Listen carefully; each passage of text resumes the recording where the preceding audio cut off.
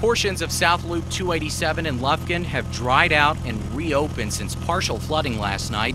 In southern Angelina County, homeowners awoke this morning to ponds of water in their front yards. A true indication of the massive amount of rainfall is seen here along Highway 59 near Diboll. The swollen Neches River has encroached on the nearby lowlands. And this is the strip at the Piney Woods Raceway. Adjacent property is under feet of water.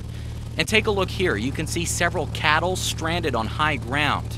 As we head further north along the Angelina-Nacogdoches County line, the entire Angelina riverbed is underwater today.